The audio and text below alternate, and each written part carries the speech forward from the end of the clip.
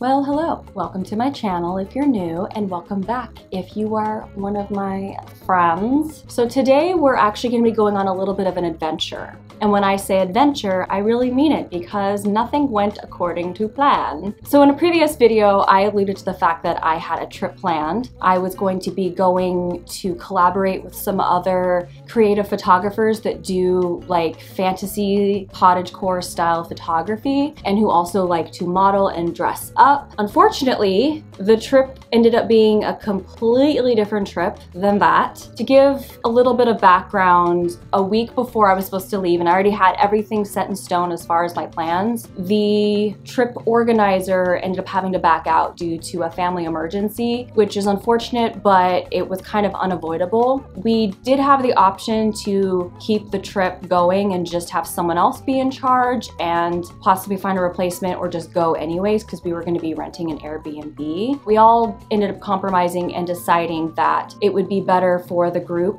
as a whole to just reschedule the trip. Unfortunately, I won't be able to go to the rescheduled portion of the trip because I had purchased a non-refundable plane ticket, and that's what was best for me financially, what I could afford, and I had booked it through a third-party booking service, which Expedia, which a lot of us use because it's cheaper. So I didn't want to waste the ticket, so I decided to just go to the East Coast anyways. I do have family in Brooklyn, so the original plan was I was going to be landing in the Philadelphia airport, being picked up by one of the photographers, going to the Airbnb in Jersey, and then after the trip, or after the photo shoots, I was going to ride with someone that lived upstate back up to Brooklyn and then meet up with my family. Before that, I was just gonna fly home from Philly right after the trip, but when I talked to my family, they're like, you should come visit. So I was like, okay, I'll come visit, and I managed to get a new ticket to go home from JFK because I fly a lot, so I had a lot of points. So now I was like, okay, so I'll fly into Philly, my family will meet me there, and then we'll drive back up to Brooklyn. It was gonna be like a 2.5-hour drive each way, but they were willing to do it. As things went on, more things started to go wrong, and so firstly, I was really disappointed. Like, part of me almost felt cheated. Like, you know, I'd spent all this money to go meet these people that I've always wanted to work with, and it just wasn't working out, and now it was just like a family trip. I felt that way in the beginning, but then as the trip started to get closer and as I started to leave, more things started to go wrong, and it became evident that no matter which way you looked at it, no matter what angle you looked at it, it wouldn't have worked out. Another person that was supposed to go got COVID. I think someone else had just come back from another shoot and was not feeling well. I don't remember if they tested for COVID or not. Another person got really swamped at work and wouldn't have been able to make it anyway, and there was like a whole bunch of things, and the weather was terrible while I would have been there. I don't know if South Jersey would have been affected by it, but New York was scorching hot. Abnormally scorching hot for May when we were there. And I'm used to heat because I live in Sacramento and it gets super duper hot here, but it was also extremely humid, which we don't get. It felt like Florida. It was 80 or 90 degrees, but then like, I think at one point it got up to 70% humidity. The air was thick and sticky and disgusting. So if we had been experiencing that in like our stays and our costumes, it would have been all bad. So that was another angle. And then I wouldn't even have made it to Philly. I'll explain. My very first flight from Sacramento, which I was supposed to leave at 6 a.m., didn't leave on time because Delta. They've been having issues lately, and the plane we were supposed to leave on, I was supposed to fly from Sacramento to Salt Lake City to Denver to Philly. The Sacramento plane had electrical issues and we were grounded for an hour. We had to like deboard and then get back on. So I would have missed my connector to Denver. Actually, everyone missed their connecting flights. And since I was just gonna be going to New York anyways, I ended up rebooking a flight from Salt Lake City to JFK. So I was like, okay, this works out better. I leave at 11, I'm gonna get there at 5. I'm actually gonna get there a lot sooner than I would have gotten there if I had landed in Philly and had to drive all the way up to Brooklyn. Then that flight got delayed for 3 hours. So long story short, I ended up not getting to Brooklyn until like 9 p.m. And then we ended up having to stay on the tarmac tarmac for like an hour and wait for a gate because so many other flights had been delayed like 3 hours. I think it's because there was a storm, but also because Delta sucks. I don't know if you guys have been keeping up with the news with regard to Delta. They've been canceling and delaying flights left and right, and it's been horrible. Fortunately, they did give me a meal voucher, so I was able to get some food, but I have horrible travel anxiety, so I barely ate when I was in Salt Lake. I think I mostly ate gummy worms that I had packed because like sugar I could eat, substantial food, no, my belly was like, nope.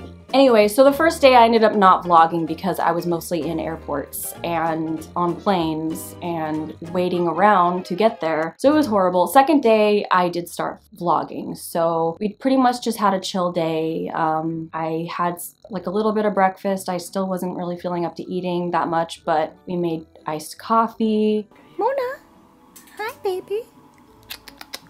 She's staring at me. Hi. She knows the camera. I can pose. You like the camera? So cute. And then since my sister-in-law knew that I wanted to take pictures, we made arrangements to go to the Brooklyn Botanical Garden, which was not too far from where they lived. And that was another thing was we had access to a car, which if you are a New Yorker or you know people who live in New York, having a car is like, it's like having a golden ticket. But yeah, so I ended up meeting a couple new friends. We took one of them along with us to the Brooklyn Botanical Garden, and she's such a sweetheart. Her name is Sarah also. I have another friend now that's named Sarah. Hi. She vlogged for me while we were there, like took video of us taking pictures. We just had a great time, and while I was there I actually got to rent a Canon R6, so we were able to take some really amazing photos because the Canon R6 paired with my Sigma, I think it's the Sigma 1.4 30mm lens. I can't remember specs, but it's my Sigma and I love them. I love her, she's my baby, but right now she's in the shop because she broke. Right when I got home, it was like, oh, nope, I'm broken. So right now I'm using my 50mm. She's gonna do a cartwheel for the video. There, I can see you. Okay. Is it recording? Yeah. I okay. Don't break anything. Woo! Did I do it? Yeah. I think so. Wait, I don't think I... There you go.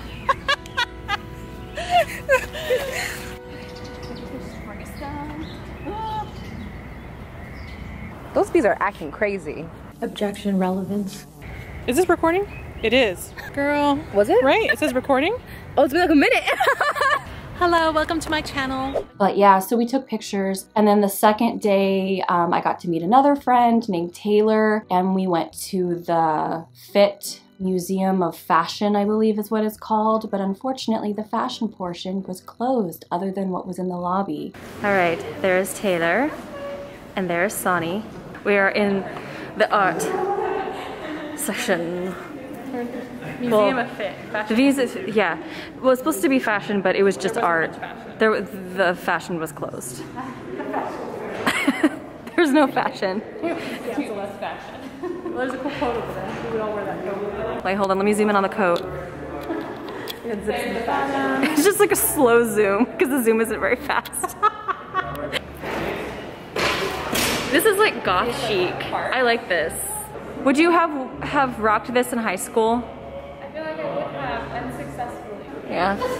I would have been like, this is so, because I was really into like really cool black structured, like almost apocalyptic chic stuff. I never wore it because I was like, there's no way. I love that. Apocalyptic chic. I told you I used to just wear like a biker jacket. Yeah. Call it cool. Call it cool. Call it Christmas. Whatever is like, I feel like we all had our easy to throw on uniform, especially like school time or like. Skinny jeans, combat boots, biker jacket, and a flannel. There you go. That was it. Yeah. Black skinny jeans. I owned so many because I worked at Starbucks too, and that's all I wore were black skinny jeans and combat boots. And then after work I would just change from the polo to a t-shirt. Done. No, it's perfect. Yeah. Like a graphic tee, you just call it a day. Yeah. Look, it's me. Space buns, fairy wings. Very cute.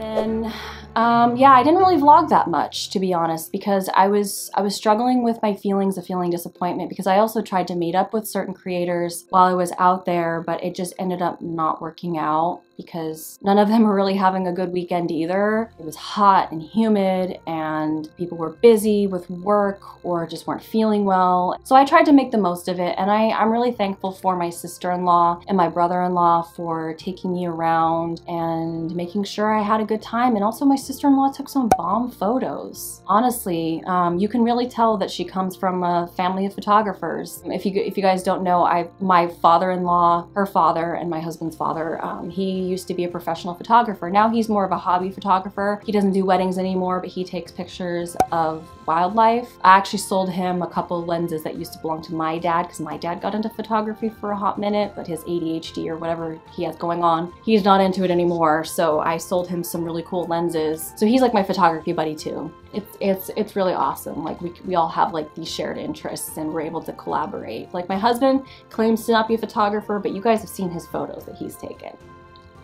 I also took lots of pictures of her cat. Her cat is freaking cute. The last day, however, was not the last day, but one of the last days that I vlogged was probably the best day. We got to go to L Train Vintage, which I didn't really plan on thrifting while I was there, because even though you would think New York is a great place to thrift because it is a busy, fashionable, hip city, thrifting is not that great there. It's very gentrified, very gentrified. I think that's how you say it. Very expensive. Yeah, so it's not the best if you want to find a good deal. Maybe if you want to find cool stuff, but you're expect to spend more on items when you're there. But I was pleasantly surprised. We went to the first place, which both places were owned by L Train Vintage. The first one was more curated, and I was mostly looking for dresses, but I did look through the tops and the skirts, and I was kind of looking for t-shirts, but I already have my t-shirt base covered for a future video that I'm doing. If I were to compare the prices of the vintage dresses to like upscale vintage stores, it was pretty decent. Thrift standards, expensive, but vintage store standards, pretty cheap. They were more on the ballpark of like $25.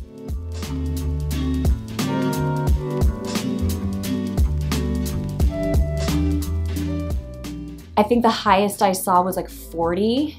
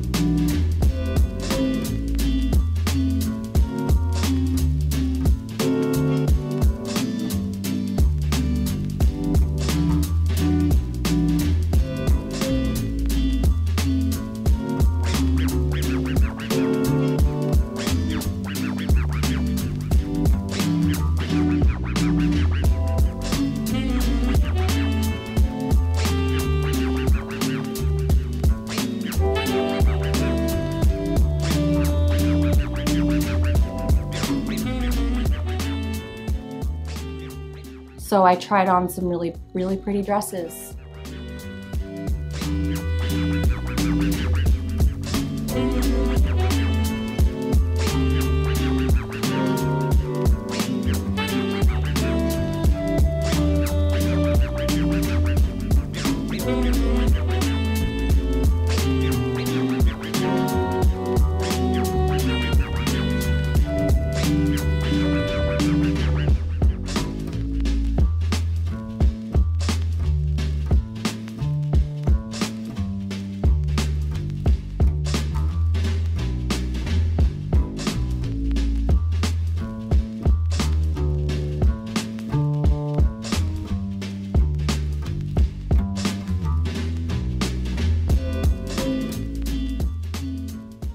And then the second store was massive, like huge. And that one was a lot more, I would say a lot more reasonable. It was definitely more along the lines of like Goodwill, thrift store prices. Things were more around $6 to $10, and there was still some really good stuff in there. Again, I was focusing on dresses because I'm looking for pieces for my costuming, and I did see a really cool dress It wasn't my size, but it was very like, I don't know, it was like inspired, it looked like it was inspired by medieval, but not quite. It was perhaps a 70s dress. I didn't end up getting it, but I didn't even try it on, I didn't bother.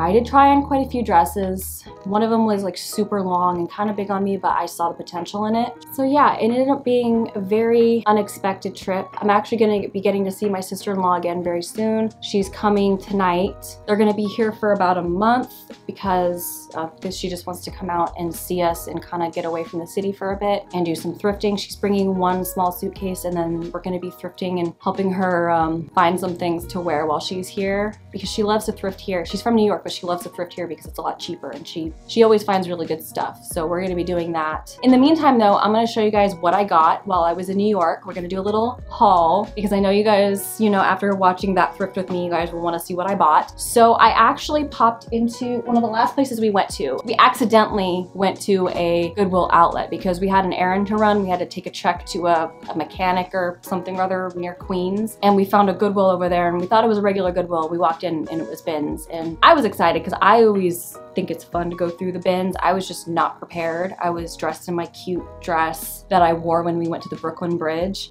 and I didn't have gloves. Gloves are very, very, very necessary when you're at the bins, no matter where you are. And so there was no filming allowed in there. I had my camera, but you're not allowed to film in there, and I respected that. But I will show you guys what I got. So firstly, I'll show you a non-clothing item. I got this really beautiful platter, and let me tell you, I was questioning this purchase because I didn't know how the heck I was gonna get it back, because I came with a very full suitcase as it is, because I brought a lot of costuming for potential photo shoots that never happened. But I found a way. I put this in my backpack, wrapped in one of the dresses that you guys are gonna see. I actually have this on a little propped up stand on my china cabinet in the kitchen, because I have a fall one that I had out, but I decided to put that away because it's not fall. So I have that there. I think I might use this on my vanity at some point to put my perfumes on, because I'm getting a new vanity. Not new to me. It's my cousin's. And I'm gonna be, when I rearrange this office. So I don't know. I'm still debating on how I'm gonna use this. But for now, it's just in my china cabinet. Another item, my sister-in-law actually found this. It is the second volume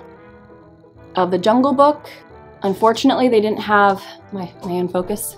Unfortunately, they didn't have the first volume. We looked and they were actually closing and they were on a megaphone telling us to get out, you know, pay for our stuff and get out. So we didn't really have time to look. But I figure I can just be on the hunt for volume 1 or, you know, mismatch books. I'm mostly buying books lately for the aesthetic, and I liked the green, as you guys can tell from my hauls whenever I've hauled vintage books. I like green books. So and it was like 25 cents, so how could I not, you know? Another quick little item I grabbed right before we left were a couple of doilies, and yes, I have washed these.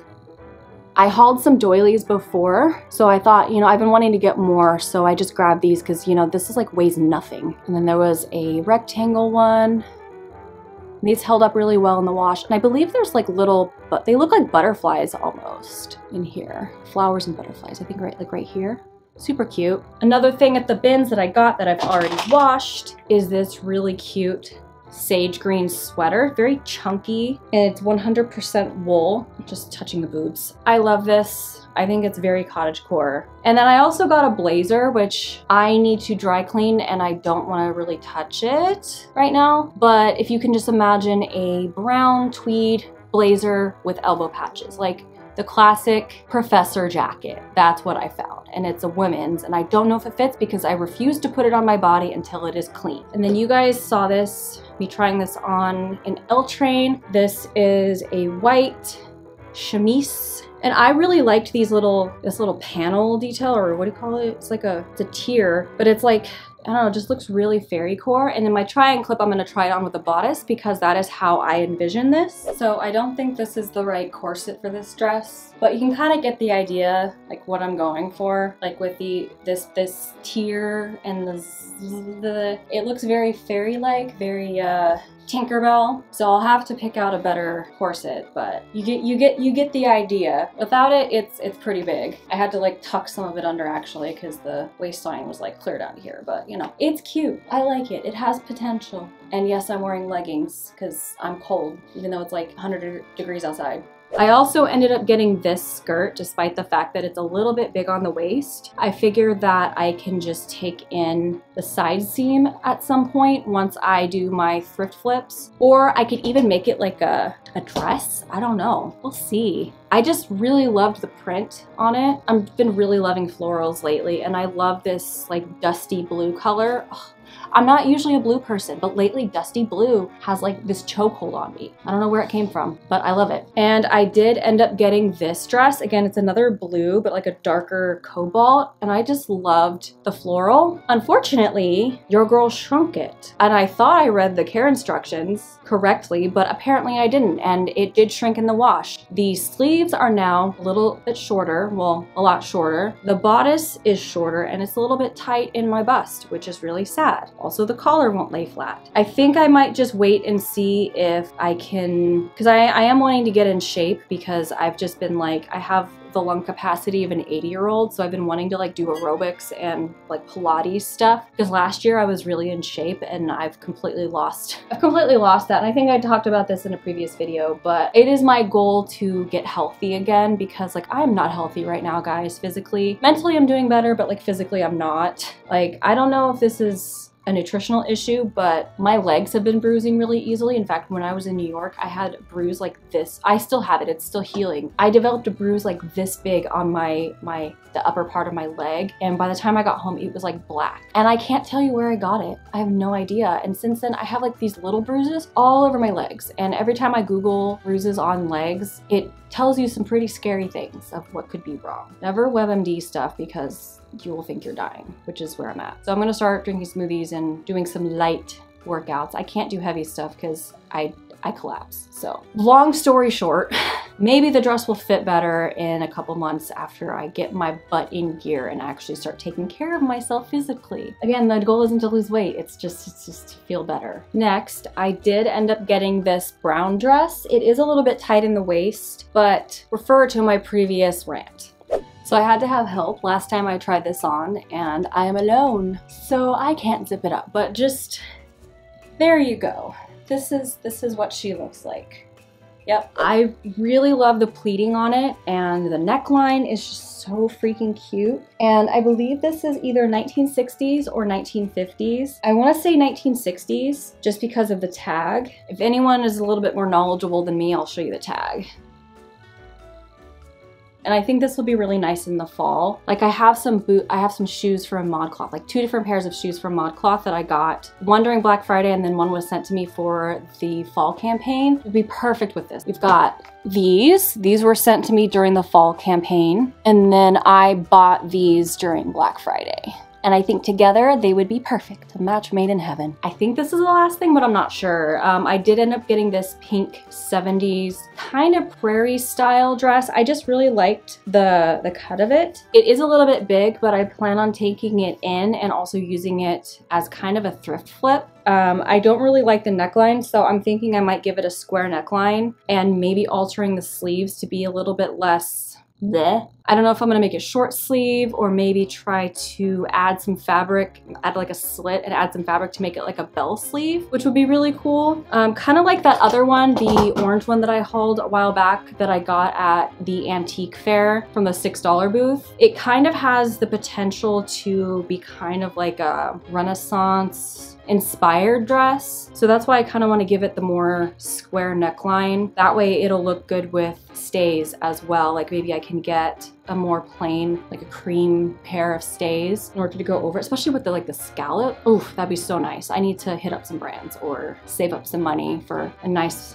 corset to go with this. And it is very long and I don't like wearing heels, so I'll probably hem it as well. So yeah, I'm really hoping that in the future, once everything kind of starts to settle down in my life, that I can do some collaborative photo shoots with people, whether that's here or somewhere else. But that right now, it's not really in my plans to do that. And not to say I'm a little bit scarred. I'm gonna be like super anxious. If I plan anything else, I'm gonna be super anxious the whole time that it's gonna all fall apart again, honestly. Like I'm scared. So yeah, right now I'm just gonna chill out for a bit. Just continue to take photos and work with brands and build up my portfolio. If you aren't already following me on Instagram, go follow me. I post the photography that I like, the collaborations that I do with brands and with other photographers and my family. I post reels and TikToks, which I cross post here as well. So yeah, and also if you're not subscribed, subscribe and like. It really does help me out when you guys like the video. I'm trying to get in people's recommendations and in their feed. I have the goal of reaching 5,000 subscribers, maybe by September, maybe sooner, we'll see. But anyway, thank you so much for watching. Thank you so much for going on this journey with me and on this adventure. I really hope you guys have a great rest of your day. I hope you have a great summer. Stay cool, stay safe, because a lot of my state is on fire in the next couple months. So hopefully you guys are safe. I will see you guys in the next one, which is actually coming up really soon. I can't wait to show you. Bye-bye.